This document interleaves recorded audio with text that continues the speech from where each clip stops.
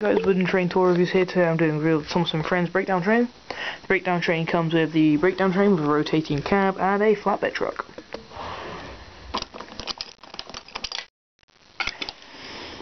The breakdown train has a crane arm that moves up and down. It is pretty much useless apart from when it does that, and it's quite annoying. It does attach onto the truck via a magnet. It's got some like pistons and cogs on the side. The cab does rotate 360 degrees and then gets stuck onto itself, and it has a door on the side and a black roof. Flatbed is pretty much your standard flatbed. It's dark green with some green stripes on it and like the green markings. You'd have thought you'd be able to put trains on it, but none of them actually fit. It's got a magnet for the crane arm to go on and two smaller magnets. It has 4 sets of wheels, so it's flatbed on the bottom, and it has magnetic coupling on either side.